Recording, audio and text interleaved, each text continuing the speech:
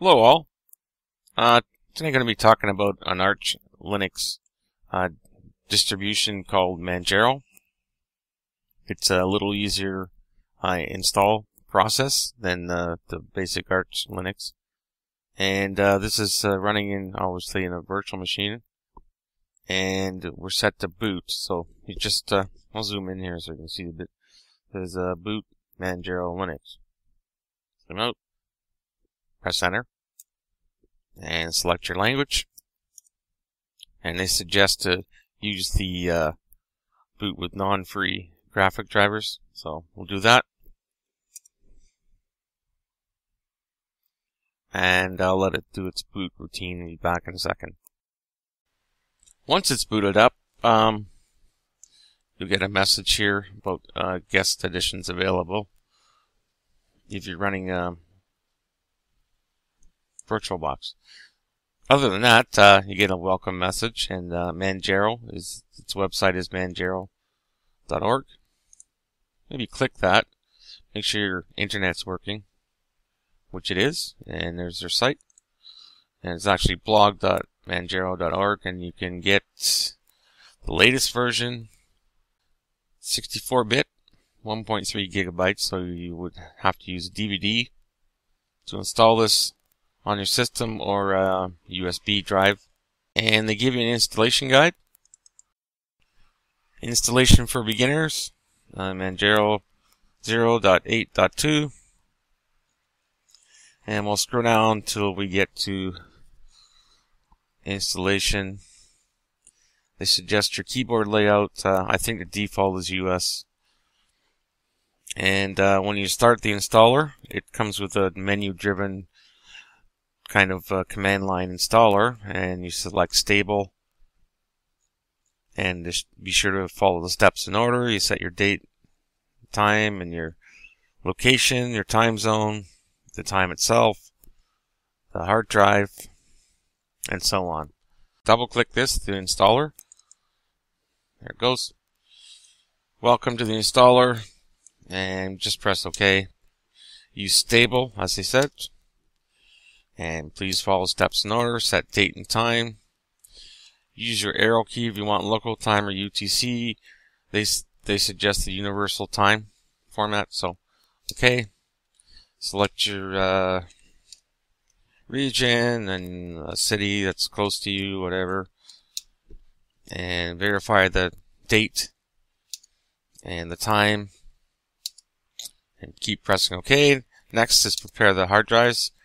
Since it's Virtualbox, we'll just do the assisted preparation, which is erases the whole disk. Okay, for the boot partition, it's recommending 100. I'll just leave that as it is.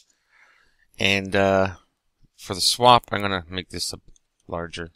I'm going to give it 2000, which would be 2 gigs.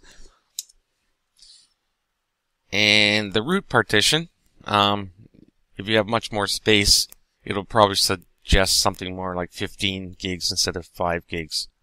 But in this case, 5.5 is fine. And you want to make your home partition 23 gigs.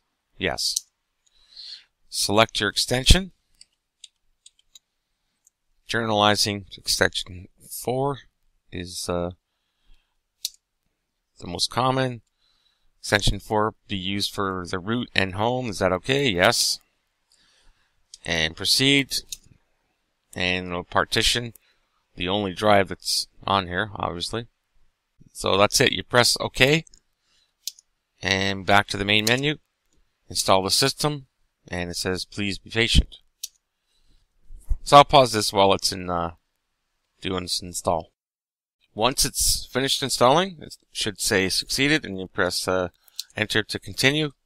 Configuration, so this is the sound, and you see the little sound bubble pop up here. Installing your video drive, so I guess either the open source or the ones from Virtualbox. Okay, next, configure the system. Root password. Change it, definitely, to something else. And set up a user account Call it anything you want. And do you want to be part of the sudo? Yes. Which is the super user. So yes. And you give that a password. Press OK. That's done. If you're in the US, all this stuff will be fine. If you're not, you're going to have to go in and set up the locale and your key map.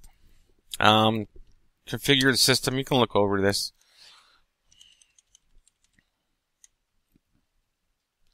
But most of it should be fine. Maybe the mirror list, but I'm just going to leave it as it is. It should generate the locales for the system. Synchronizing Pacman, which is part of Arch Linux. If you've used Arch Linux before, you know that. Pacman. Step 5, install bootloader, which is grub. I'd recommend that. It's grub 2. And you just answer yes, if that's where you want that. Which in my case, yes. And grub installed. And then quit. And it says installation finished. And that closes. So next up is just go down to the bottom right. Hit log out. And then do a restart. And it'll ask you to remove a CD if it's in the tray. In this case, Virtualbox, just uncheck that. I had this problem for force unmount, and it's going to give me some I/O errors. Yeah. Okay, so all you do is just machine, reset, answer yes. And it should be booting up into, there we go. So now we have Manjaro Linux, and fallback mode in case you need it, and a mem test. So choose the first option and enter. I'll just give this a little bit of time to boot up. Okay, there we go. We have an Arch Linux based system installed, ready to go. Actually, fairly fast install, really. Okay, so I hope you found this useful. Any questions, comments? Just go ahead and add them. And as always, thanks so much for watching, and we'll talk to you soon. Bye for now.